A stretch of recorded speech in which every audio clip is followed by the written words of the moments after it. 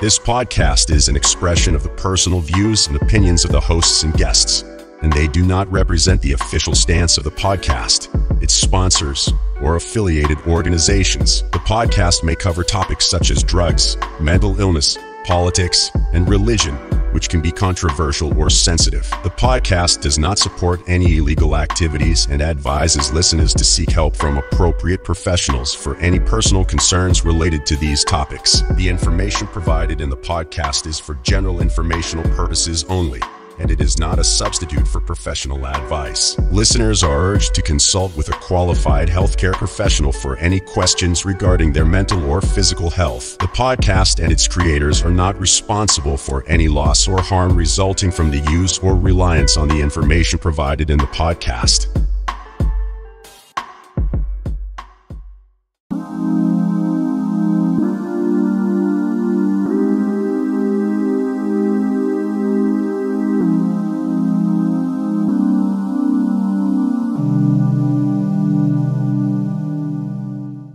Now recording. Turn my mic up. Let's get it on. What's going on, Street Stoics? Welcome back to the Street Stoic podcast, hosted by Jay and Nate. And tonight, we brought back Mike. Ego and judgment are closely related because ego is seen as the source of our judgments and our opinions about the world. The Stoics believed that our ego, or sense of self, is formed by our beliefs and values, and that our judgments about things are rooted in a sense of self. According to the Stoics, our judgments and opinions can lead to negative emotions and reactions, such as anger, anxiety, and even fear. Therefore, they believe that it is important to cultivate a sense of detachment from our judgments and to learn to view things objectively. Jay, I know you've got a quote regarding judgment. Let's hear what you got. Oh yeah, I definitely got one. Yeah. This one's gonna be from obviously the one that introduced me to Stoicism, Mr. Marcus Aurelius. And it goes, enter people's minds and you'll find the judges you're so afraid of and how judiciously they judge themselves. The what I'm reading here is kind of letting you know, hey, the way that you perceive things and feel that, you know, people judge you and you have to live a certain way because you fear the judgment of certain people.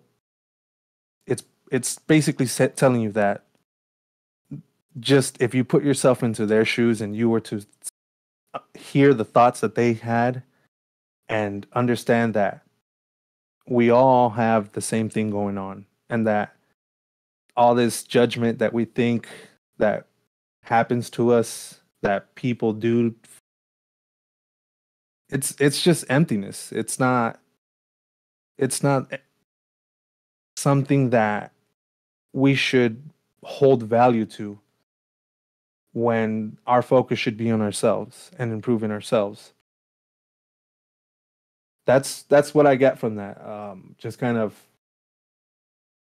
telling you, screw people's judgment. You know, they can think whatever they want. They don't live in your shoes. They don't experience what you experience. They don't have the thoughts that you have. So why dictate or why allow those people to kind of control the way that you live by just what they may think about you? Yeah, that's what I get from that, man. It's deep stuff, man. What you guys got on that? It is. And dude, the whole time when you're saying this, it makes me think about that saying. It might be a quote, I can't recall. But like a boat doesn't sink unless water gets inside. You know what I mean? And if you let other people's judgments, opinions, whatever, start affecting the way that we're thinking, then yeah, it's going to affect your thoughts, your emotions, your actions, and things like that. And the Stoic way is focusing on what we can control. And yeah, dude, I mean, I think that's pretty spot on. It's pretty, yeah. What do you think, Mike? It reminds me of something that Abraham Lincoln said, and he said it in regards to how the North viewed the South during the Civil War, and he said they are just what we would be if we were in their situation. And so, to me, like it takes. You shouldn't focus on what people are doing and let that control your opinion about them. We're all going through something, and we don't know what the root cause of that is. We don't know how that is affecting that person. We hear what they're going through, and our human nature is to make a judgment about that. When in all actuality, it's not our right to even judge any of that. Right, and there's so many factors that go into it too, right? Like maybe that person has shared quite a bit with us, and we think we have like this spot on idea of what exactly it is they're going through, and we're trying to solve problems and stuff. But the thing is, unless you are them, you haven't experienced everything. And you're two different people. You have different thoughts, you have different perspectives. Even though it may be similar, right? It's different. Yeah, dude, Jay, that's awesome. It's kind of like what we were talking about earlier this week, Nate, when we were talking about the difference between sympathy and empathy, right? Right. Sympathy can be a very good thing, right? It's the beginning of empathy. But once sympathy starts the empathy part, like we need to stop with the sympathy and judging that person on what they're going through and have empathy for them. We can control that we have empathy towards somebody and towards what they're going through. But it just reminded me of the conversation we had earlier this week. Yeah, I'd say that's pretty spot on. Pretty spot on. Jay, any last thoughts on that? So I go back to the whole like episode 1 and the conversation about how like things have began changing for me after an experience that I had. And one of the weird things that kind of has become normal now for me is when I go out and kind of engage and experience outside of my own apartment and my environment here. I go outside and I have interactions with just random people. In the back of my head, for just always, every situation, I always think this person is acting or conducting themselves based upon the limited information or upbringing that they had. So the fact that they're doing something that may not be approved here is just the differences that we have going on, where it's somebody else from a different perspective of life. This guy had a lot of issues, and he was never, they sometimes people aren't ever shown or demonstrated something better, and so their attitude just is a reflection of who raised them. So they go out into this world and they do things. So when I see things like that, people just acting rowdy or just doing things that just doesn't seem to kind of make sense, I have that sympathy because that's what I see. I sympathize that instead of judging in that situation, it's just better to understand that we all are different. We all go through different things.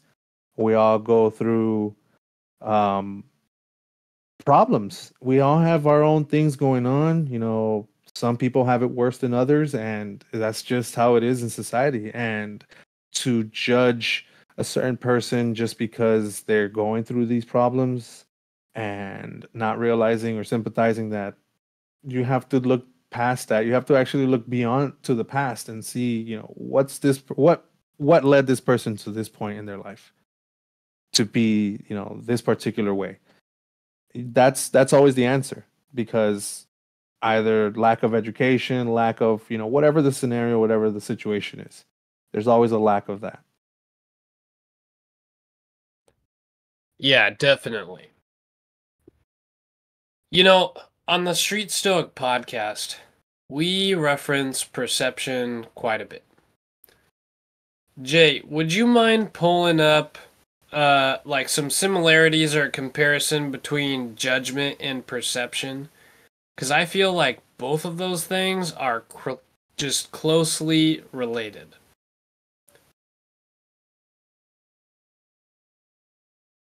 So, like, perception is individualized, right? And you can have, as an individual, perception over like a group of people and stuff like that, but it's basically owned by you. And I feel once we get the response here that judgment and perception are like just hand in hand, like they go together. All right, we're pulling it up right now. Jay, what you got? I can't read it. It's too small. I got it. It says, yes, there are similarities between judgment and perception. In fact, the two are closely related and often intertwined. Perception refers to the process by which we become aware of and interpret sensory information from the world around us. This information is then filtered through our individual beliefs, values, and experiences, which can shape our judgments about what we perceive. For example, if we see someone walking down the street wearing clothes that we deem inappropriate or unfashionable, we might form a negative judgment about that person based on our perception of their appearance. Conversely, if we perceive someone as being kind or helpful, we might form a positive judgment about them based on our perception of their actions. In both cases, our judgments are influenced by our perceptions. However, it's important to recognize that our perceptions can be biased or incomplete, and that our judgments may not always be accurate or fair. Stoic philosophy emphasizes the importance of being aware of our own perceptions and judgments and striving to see things as they truly are rather than as we would like them to be. By cultivating a sense of inner clarity and self awareness, we can begin to overcome our biases and perceptions and make more informed and objective judgments about the world around us. Damn. That's fire, man. I thought that there might be, a little hand-in-hand action there, but dang. Yep. I love learning. And so, like, what it makes me think is, like, if you have a thought, right? And whether it's positive or negative or it just is, it's a thought. It's almost as if you need to challenge it. Like, is this positive? Or if it's a negative thought, like, should this be negative? I kind of like that. And I think that goes hand in hand with what Mike and I were talking about at work the other day, too. The whole sympathy and empathy thing. You don't know exactly what somebody's going through. Man, dude, that's perfect. You have to ask yourself, why is it negative, right? If you see something that is negative or is something that is different, instead of asking what's wrong, what happened, right? Right. So, yeah, you're right. It's hand in hand, perception and judgment, because our perceptions control our judgments, right? And you have to, like what you're saying, Nate, is you have to, we can control, right, what our perception is, but we have to work at it. It takes practice into thinking of what happened, not what's wrong. I think I got something. Yeah. I got something that I just thought about that kind of ties in both kind of the perception and judgment. A little personal thing, I went to school, have a bachelor's degree in criminal justice. When I finished school, I was trying to get into a police department, and somehow, luckily at the time for me, there was a hiring freeze. It sucked because that meant that there was nothing for me to look forward to. So I ended up in the security field. Yep. The reasons I eventually kind of felt a little bit more discouraged or just decided that's not the career I want to pursue ended up being because I was noticing at the time how cops were being judged based on a video, a clip that only shows the moment something is happening. And at that time, all these other social medias went around, so you're not seeing the full length video of what the incident was. So all you were seeing was the worst aspect of a police officer, and how people would just run off and be judgmental about that and just have like the most negative opinions about police officers of that one.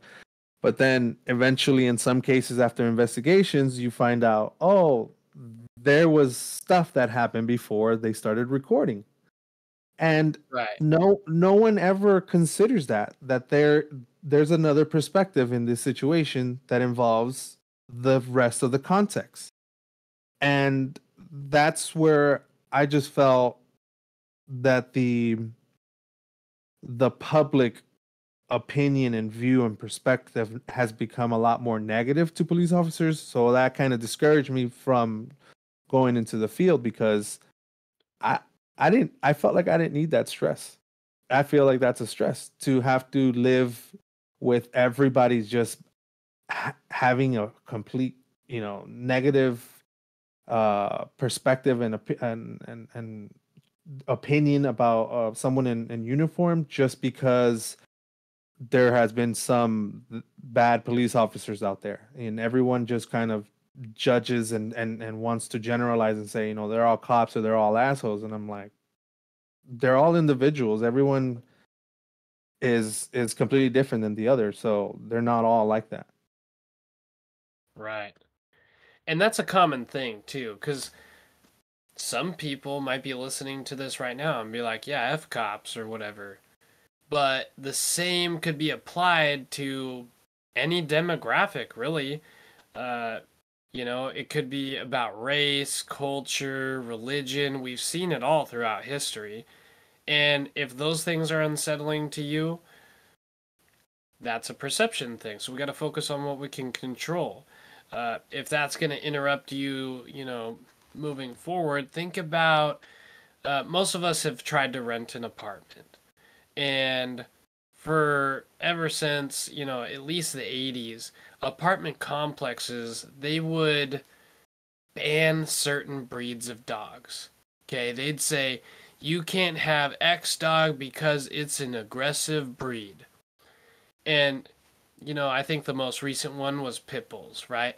Pit bulls are fighting dogs. You can't have a pit bull here. Pit bulls are actually small, so they meet the weight requirement of a lot of different apartments.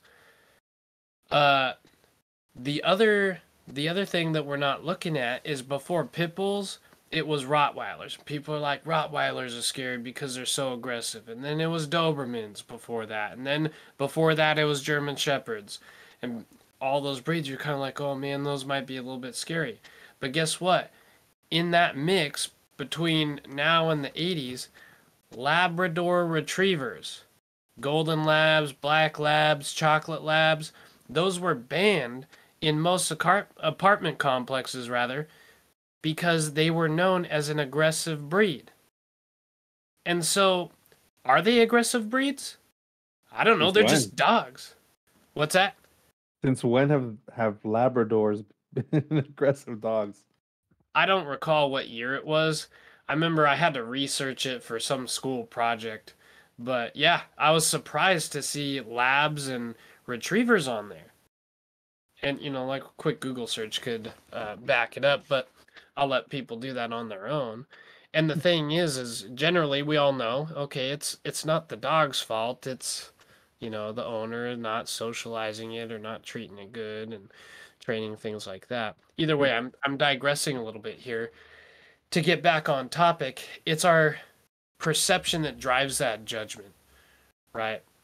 And if we allow those things to basically make up our mind for us, then it's going to happen. And we're not going to be focusing on what we can control. And so if you're going down this Stoic journey, the Stoic route with us, you got to start focusing on what you can control.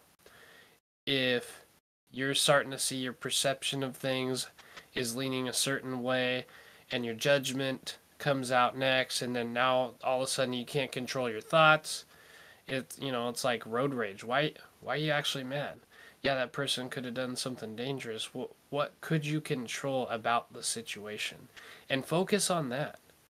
You don't have to have a reaction to everything. Sometimes things just are. So, all right. I think we're pretty good on this. Any last comments there, fellas? No, I'm getting nopes. All right. So, next on the list here, we got Mike. Mike, I know you prepared a couple of quotes for us, or at least a quote. What you got? Yeah, and it kind of piggybacks off of what you just were talking about, Nate. It's from Epictetus. It's what upsets people is not things themselves, but their judgment about things. Damn. I don't know if Epictetus was talking about like physical things or if he's talking about situations. But I like this quote because it applies to a lot of different things. It applies to physical things, right? Judgment about how somebody looks, how somebody's talking, physical things that we're actually seeing, hearing, smelling, all that stuff. It also applies to situations too. So if you're letting situations control your feelings about them, right? Yet we all go through shitty things. We all go through hard times, but there's something that's good that's gonna come out of that, right? You just have to find it. And again, it kind of circles back into the physical things, right? There's people are maybe presenting in one way that we maybe don't necessarily agree with. But I guarantee you that they have something to offer, that they have something that we can learn from. And this is something that I actively have to practice every second of every day, is not getting upset. You use the road rage example. have bad road rage. And so, especially if I know I'm going to be late somewhere, but I can't control how other drivers are going to be driving. I can't control if there's going to be construction. I can't control if somebody gets in a car accident and I'm stuck in traffic, right? I can't control any of that. But what can I control? I can, if I know that I need to be somewhere, let's leave 10 minutes earlier, right? I'm taking control of that situation instead of letting it upset me, and then get more upset when there's obstacles in the way, right? There's something I can do to fix that. You know what's funny? I don't know if Jay remembers this, but when we worked together, it was about an hour drive for me to get from my house to the job site. And I used to leave my house 2 hours early so that way I could be an hour early for work. And almost everybody I worked with was like, what is this kid doing? Why is he here an hour early? Is he that freaking gung ho? A little bit. And at the same time, I had experienced being very late, and our roles were moderately important, I would say. And that was due to things like car accidents. I remember one time I was heading up, and I was only a few cars behind the cars that were stopped before the police cars. And there was an overpass, and somebody had crashed into the overpass. I think they fell asleep or something. And they had to be life lighted to a hospital that had like some level of care, trauma care to support that person. I don't know if they made it or not, but it's like that's going to take some time. You got to cut traffic. You got to call a helo in. Helo's going to come in. They're going to try to get the patient out of the car, so they're going to use the jaws of life, cut that thing open like a tuna can, pull that person out, backboard them, C-spine, all that stuff. And then they're going to put them on the helo, and then they're going to fly out. And then now, once they have enough stuff cleared up on the road, then they can open one lane out of 3 to 4 lane traffic. And so I ended up being really late. And so the reason I would go 2 hours early is that was the one thing I could control. I'd never wanted to be late. I didn't like getting, you don't get written up the first time, but you get talked to kind of thing. I'm sure you all feel me. And I didn't want that to happen. So what I did was I left 2 hours early. And freaking, I would either get there early, or when I experienced more car accidents, because I did this for 10 years, there was a lot of car accidents that I experienced. Yeah, you're laughing because you know. And guess what? Sometimes I would be right on time. And people either thought, this guy either slept in or there was an accident. And guess what? That's how it is. If you can control it, and that's what you're focusing on, then that's what you got to do. I can confirm that is true. He would always show up. So yeah, sometimes I would see you walk in there. It's still like an hour and a couple of minutes before we even started working, and you're already there. I was like, what the hell? Because I had been always the complete opposite. I was constantly showing up a minute or two right before clocking. And I was always on that edge. And I was commuting about an hour south from where I was living. And this was down in South Florida. So knowing that traffic down there, somehow I would always risk it and try to leave the house maybe 5-10 minutes, sometimes sooner than what I had last done. That it never worked. But yeah, I completely understand the logic of in those situations where you have unreasonable people that expect you there at a certain time and there is no excuse. Then, yep, yeah, you got to do what you got to do. I just want to say Nate lives 6 minutes away from work right now, and he still shows up an hour early. Yeah, Just it's a a habit. habit now. Oh, yep. What up, listeners? We wanted to take a moment and express our gratitude for your support and for taking the time to tune into our podcast. We value your feedback and recommendations, and we'd love to hear your stories about how Stoicism or any other self-improvement practice has impacted your journey. Please send your stories or any info you'd like to share with us to thestreetstoics@gmail.com. Also, don't forget to follow us on Instagram, TikTok, and YouTube at The Street Stoics to stay connected and receive latest updates. If you enjoy our content, please consider subscribing, liking, and sharing with others. Thank you again for being part of our community.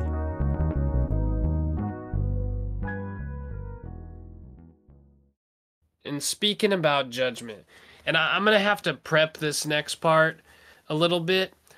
This is a podcast on Stoicism. We talk about Stoic quotes a lot and how they apply to us, application to life, or what our perspectives are. This next quote I'm going to read is actually titled The Commando Prayer. And so I don't want people to get the wrong idea that like this is some religious thing. I just think that this quote is so relatable to Stoicism that we should explore it. And I'm going to tie that in with judgment here in just a second. So without further ado, let me get it out there for you. So, the Commando Prayer. Give me, my God, what you still have. Give me what no one asks for. I do not ask for wealth, nor success, nor even health. People ask you so often, God, for all of that you cannot have any left. Give me, my God, what you still have. Give me what people refuse to accept from you. I want insecurity and disquietude. I want turmoil and brawl. And if you should give me these things, my God, once and for all, let me be sure to have them always, for I will not always have the courage to ask for them. Whew. So, tying that in, the premise of this prayer, right, is asking for discomfort. It's asking for challenge. It's asking for obstacles. How are you going to grow without all of those things? So many times, whether you pray, you're religious, or, just on some down luck, you're like, man, I wish I had it better than I do now. Right? I wish it would just magic button, poof, and it's gone. Rather than push through the obstacle and see it for what it is. Tying it back in to judgment and perception. Our perception of, let's say, physical pain is only what we choose for it to be. Jay and I used to work with this guy, and I'll give him a shout out, but I know he'll never hear it because he's not a technologically guy. But John Stroud. John Stroud was an amazing man. When I first met John Stroud, his catchphrase, the thing he would say every day, multiple times a day, was, "Living the dream." Yeah. And sometimes he would give me the full spiel. Yeah. And he would give me the full spiel, and he would say, "Best day ever. Living the dream." And that's the way I want it to be. And it drove me up the frickin' wall every day. Every time I pass him, "Best day ever. Living the dream. That's the way I want to be." Or just living the dream. "Hey, John, how you doing? Living the dream." And I was like, come on, man. And it was my perception, right? We're already starting to see that. So one day, I get the courage to go up to John Stroud. He's a big guy. He's senior. He's been around the block, and he could throw down.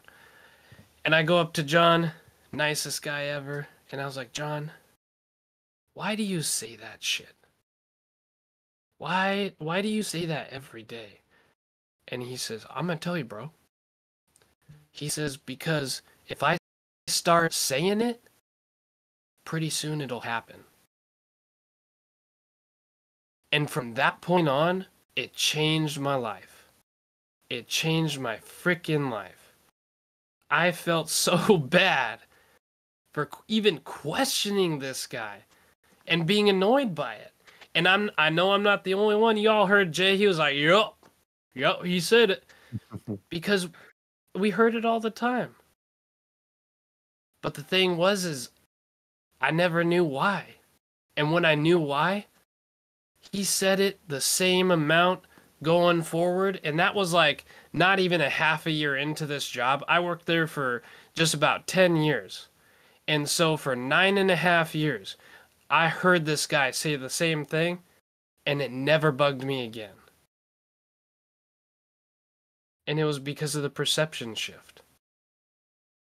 I had that perception. I'm glad that finally I somehow got the clarity of mind to just ask him why he was doing it. Because it changed my life. It was meant to be. So my judgment changed. Jay, it looks like you got something to say. You want to jump in?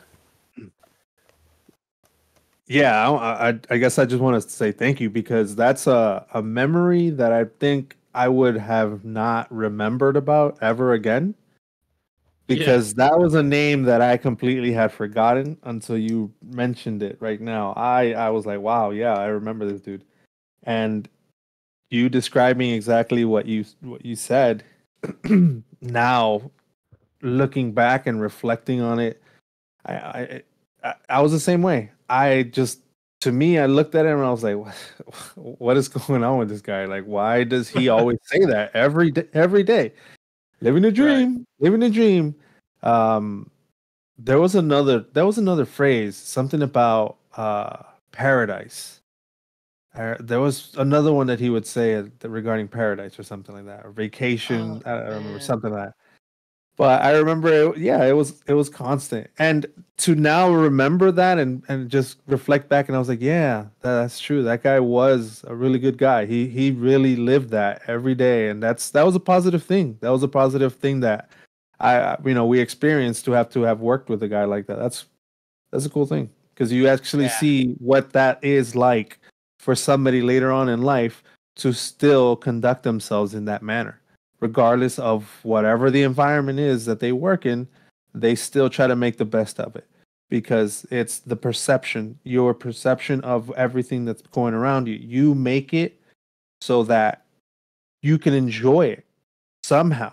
There's some way you can find a way to make even the shittiest situations in your own perspective something good. Right. And so I'm going to keep moving on. I'll watch out for you guys. But tying this back in, right? Because our ego drives our judgment of things. And too often, we meet a circumstance in which we feel this discomfort, and we decide to, let those external things affect our internal monologue. And so bringing it back to John Stroud, the whole reason I brought him up was John was a special type of guy. Okay? He was a Christian dude, so he wasn't into the Stoicism thing. He always thought I was kind of funny when I got into Stoicism. It's a perception, but he was really cool about it too. He would listen. And he didn't cast that judgment, man. And it was awesome. And so relating it to like physical things too, because we already talked about the mind, right, and how that affected us. But I watched John Stroud. He was running. We used to work in Portland, okay? Portland, Oregon, for those that don't know. They use what's called a max line system. It's like a rail car that goes through the city. They also have buses, but that was one of the popular things. And John used to take the max. He was never too good to do that. He's saving money. Simple guy. Pretty stoic, to be honest. And it was raining one day, and John was trying to catch the max. It was stopped, and he wanted to make sure he didn't have to wait another hour or whatever it was before the next one. And so he goes running out there, and next thing you know, we got a guy watching cameras, and all of a sudden, somebody's like, "Hey, dude, John's down." And I'm like, "Oh, shoot. What do you mean John's down?" And they're like, "Yeah, dude, he tripped on the sidewalk." And I was like, "Well, is he good?" And we're watching it, and he fell hard, right? Like, I watched a video later, he fell hard. And he landed with his ribs right on the edge of that curb. He ends up jumping up, springing up like a freaking black-tailed deer in the Pacific Northwest. He must have bucked up like 15 feet above the ground, taller than the train, and he shoots in there like Wile E. Coyote from a freaking Acme cartoon, right? He jumps on that max line, and he's gone. And we're like, "Oh man, does anybody have John's number so we can call him, see if he's good?" And we didn't, so we're like, "Oh, he must be good." And it kind of sweated off. We saw him, a few times, and we're like, "John, hey, how you doing?" He's like, "Well, my side's kind of sore, but that's it." And this guy, come to find out later, this guy gets like some teeth pulled or something. He had to have some dental work done. I don't remember. Oh no, he had his nasal cavity reconstructed because he was having problems breathing. He comes to work the next day. The doctor's like, "Hey, you need a note to get out of work for a little bit. It's going to take about a week or two to heal up." And John says, "No, thank you."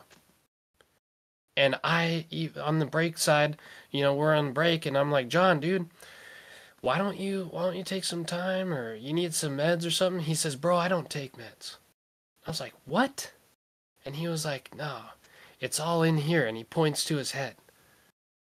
And I was like, "What? Aren't you in pain?" And he's like, "Pain is what you make of it." And so he was controlling what he could control, which were his thoughts. This guy came back to work the very next day after this surgery. And, he had his nose taped up. His eyes were a little black because, blood accumulation and stuff. And he wasn't even taking an ibuprofen.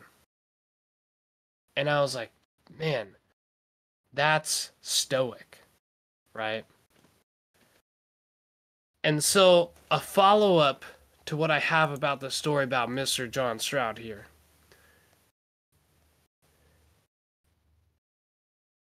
Now, I'm not saying that this is an easy task by any means, because John was a special type of guy, but it's something we're striving to be.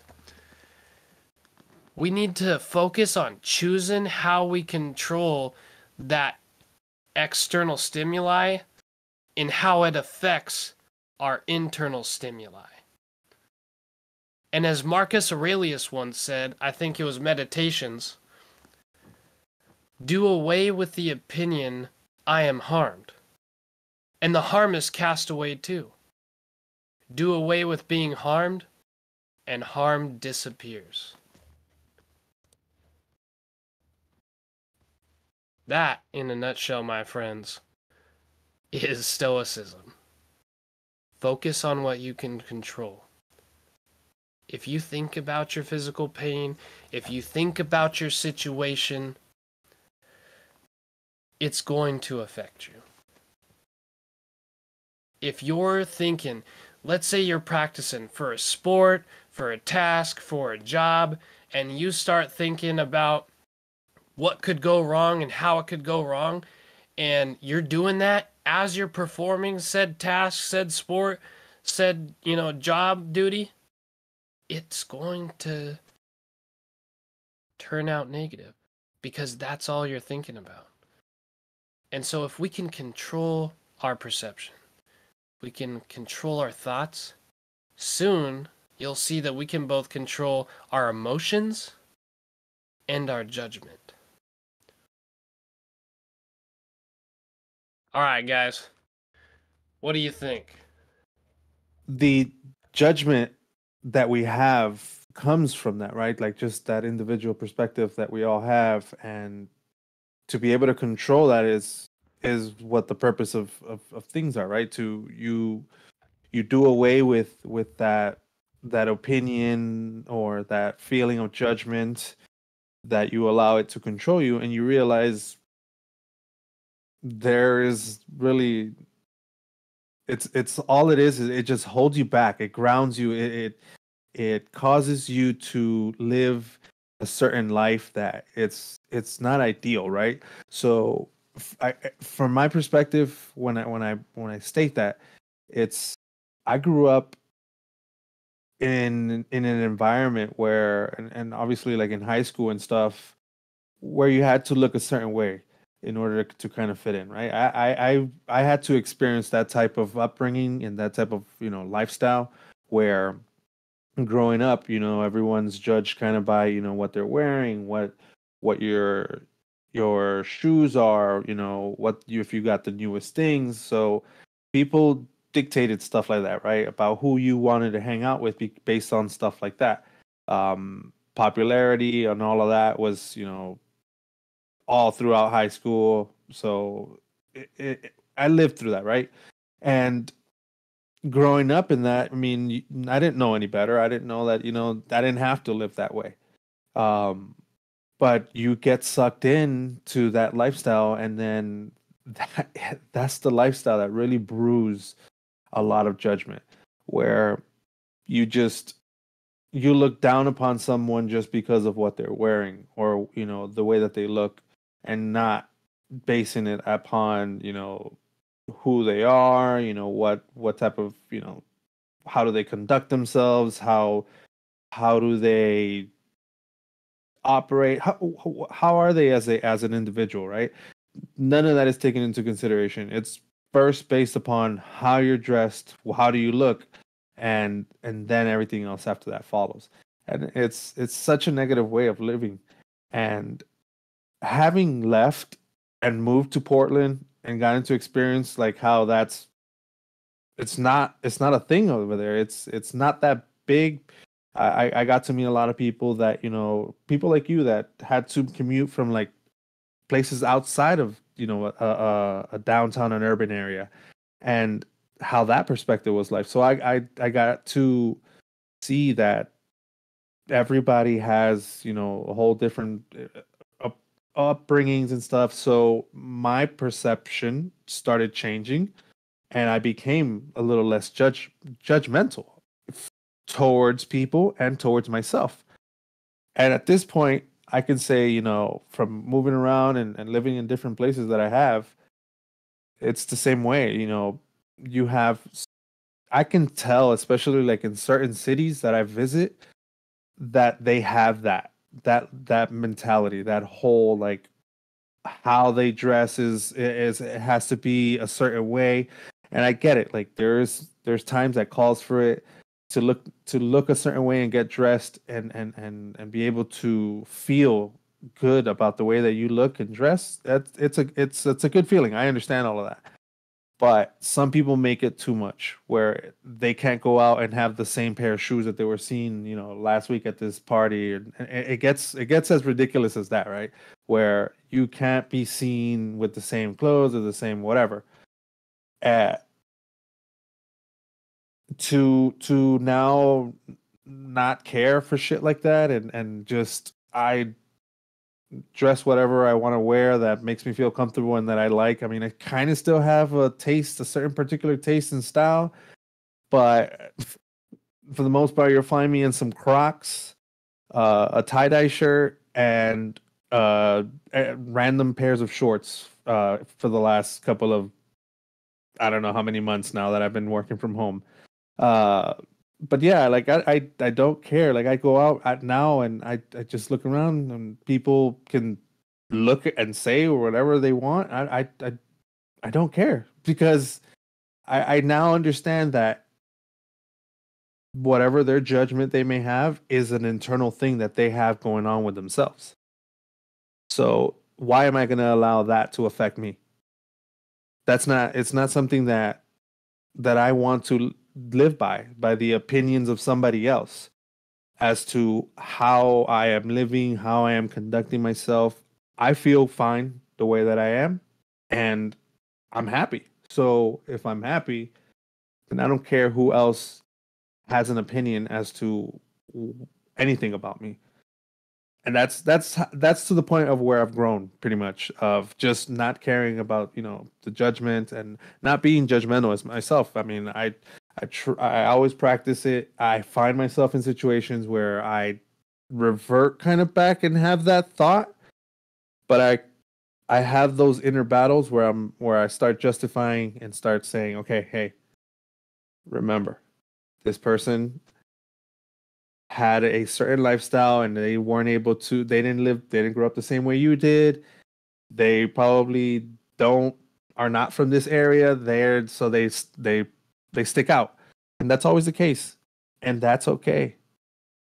That's okay. Because that's how things are. I mean, people just we're all living here in this reality and just coexisting. You're bound to run into people with a completely different lifestyle than yours. And that's just how life is, man. Yeah, speaking about how life is, I'm sure we've all heard the phrase, perception is reality. Either from our parents or in the workplace, perception is reality. I used to not think that was true. Or maybe I knew it was true, but I thought it was a load of crap. Mainly because it didn't work out in my favor, right? But thinking about it, perception is reality. And our perception is something that we can control. So then, if we can control our perception of things, we can control our own reality. And as humans, we like being in control of our lives. Reality is the space in which we live. So if you want to take control of your life, start with your perception. If you want to be a better person, start with your perception. If you want to control your judgment of things, start with your perception. All right. Mike, I know you got one more thing for us here. What you got? So, listen to what you guys all have to say. It reminds me of a Seneca quote. Life is very short and anxious for those who forget the past, neglect the present, and fear the future. So, how does that even tie into judgment or perception or anything that we're talking about now? So to me, like, if you forget the past and where you came from, or not recognize where other people have came from in the past, and worry about what's going to happen in the future if this continues, or if whatever behavior you're looking at, right? But focusing on do not neglect the present. Neglecting the present, you can't prepare for the future, because the present's going to affect the future, and it's going to affect your perception on the past. It's taking it moment by moment and just making not making those judgments based on the future or the past, but focusing on your present and what's happening right in front of you. Slow down, take a look at what's happening, and how can we learn, how can we move on from whatever is happening, and avoid making those judgments. That's all I had. Mike, as you were talking, something sparked into my head. I'm trying to remember who said it. Oh, it was Jerry Rice. Jerry Rice. Jerry Rice said, "Today I will do what others won't, so tomorrow I will do what others can't." When you were talking about that quote, you said from Seneca, Mike? Yeah, from Seneca. Yeah. I thought about this Jerry Rice quote. Today I will do what others won't, so tomorrow I can do what others can't. And some people might be confused, like, oh, I thought we're not supposed to worry about the future. And that quote is not. That quote is strictly focusing on the present. The present, which is the gift, right? And it's talking about today. You have one life to live, right? And that's why, we've done all the memento mori, amor fati, and we're getting into the Stoic thing. What Stoicism has done for me is focus on the present, being present, getting to enjoy right now, because right now is the only thing that frickin' exists. And so that Jerry Rice quote, he's a football player or something, and he was probably talking about, how he got good, and that's a physical thing. And it could be a physical thing. Maybe your thing is man, I wanna do this basketball thing or this football, soccer, whatever, or I want to work out, I want to be bigger, or I want to be thinner, whatever your thing, I want to be more healthy, whatever it is, it doesn't matter. Do today what others won't, so tomorrow you can do what others can't. And how could you apply that to your mind too, and your thoughts and things? If you're talking and interacting with people, maybe, say those things today. Don't wait just because you feel a little discomfort. Say it now. Or it could be the complete opposite. Maybe today that person just needs you to listen. And you're only going to be that socially aware if you're living in the present. All right, before we wrap it up here, I think Jay's got something for us. Jay, what you got? Just wanted to give a quick shout out to all the people that have been listening to our podcast from what I'm seeing here in our analytics, right? For the podcast. So it's telling us here that there's people tuning in from obviously here in the US. Yeah. Shout out to whomever is listening to us in Thailand, Germany, United Kingdom, which is broken down into England and Scotland. Oh, shoot. And somebody in Canada as well has tuned in. Nice. And then here in the US, definitely a lot of plays from Florida, Oregon. Then we have some people listening in Pennsylvania, Colorado, Kansas, Arkansas, California, Wisconsin, Illinois, and Georgia. That one from Georgia kind of concerns me because it's right by where my office is from work. So, so I'm wondering if somebody has been tuning in that from work, which haven't told anybody about this. Yeah. Yeah. They're learning about you. That's all awesome. about your perception, bro. Yeah, it is awesome. All right. Yeah, sweet. Yeah, awesome. We love it. We love that. Man, that's pretty eye-opening. I didn't think people from other countries, we just kicked this off, but people from other countries are listening. That's awesome. And if we can keep building that community and start interacting, we can get this thing more specific. Hopefully we get our skills up to the point where maybe we can start having some, guests on, and you could talk about, your Stoic journey, and we could get a new perspective, man. That's what it's all about. That's freaking awesome. Yeah, I'm excited. Yeah, I get some messages on the Instagram account. A lot of people end up messaging me already on there asking, just either supporting, saying, motivating stuff like, I really like the content that you guys are posting. I really like the stuff that you guys got going on here. Keep it up.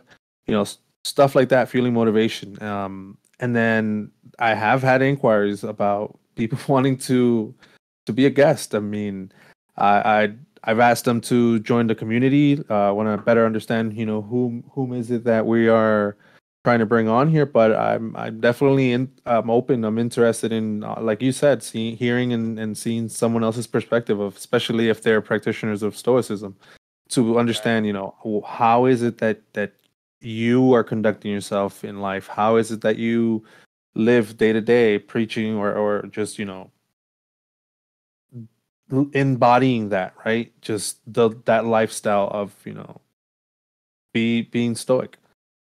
To hear that other perspective, I mean, I definitely would enjoy it. Yes, definitely. Wait, Yeah. does this mean I'm not So a if guest you anymore? I think we can officially make Mike the third member. He's now part of a co-host now. There we go. There we go. Yeah. There you Yep. go. He's been promoted. They promoted. There we go. Yeah, buddy. That doesn't Yeah, happen and very often. Thank you. there we go. Made his day or night. So, yeah, for those of you who are interested in interacting with us, find us on social media. We got a Discord. Usually, I think Jay put one of those link pages on our social media. So if you find us on there, Street Stoics, you can link up. You can communicate with us through that.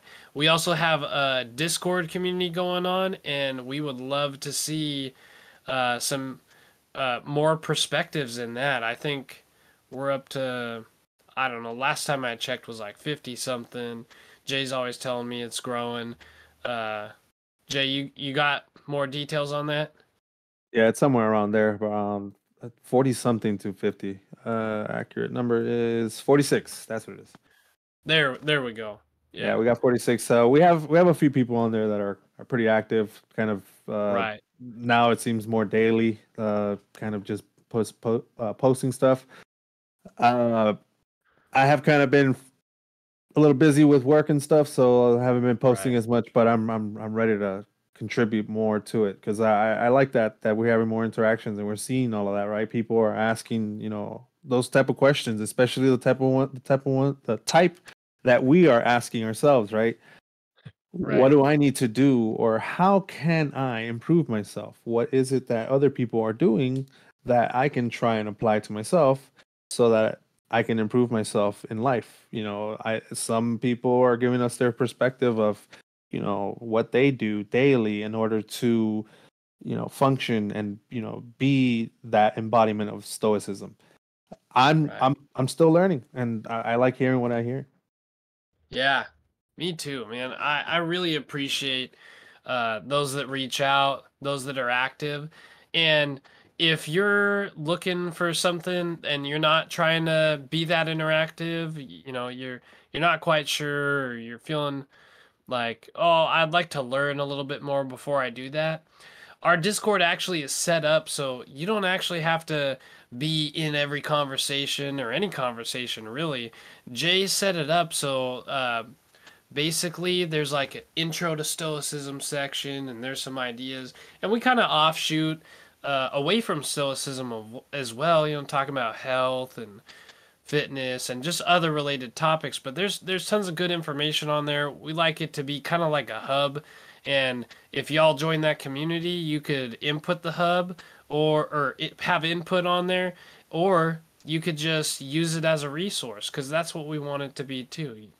It's not that everybody has to be talking or give us these ideas or say anything to us. It's just a nice resource that these are the things that brought us here. So we like to share those. And then if you're willing to share, we like to learn how you got into it too, because then we get to take something away from that. It's another perspective that we didn't see, and it opens our perception. And if any of you are fans of Carl Sagan, he talks about the mind being like a parachute. It only works when it's open. So, without further ado, I think we're going to wrap things up here. Today's discussion on judgment, let's just take a moment to reflect on what we've learned. We've discovered the power of Stoic philosophy in helping us detach from the opinions and judgments of others, and how this basically can lead to greater inner peace and resiliency. And we all should work on that resiliency. Even if you think you're resilient, there's still room for improvement, right? Or maybe you're not so much. We can get a little bit more, right? Baby steps. But by focusing on what we can control and letting go of what we can't, we can cultivate a sense of serenity that allows us to navigate life's challenges with more clarity and purpose. So join us next time, episode 7, where we're going to be diving into topics of journaling and mindfulness, and exploring how these practices can help us cultivate a deeper sense of self-awareness and connection with our inner selves. So thank you for tuning in, and we'll catch you next time.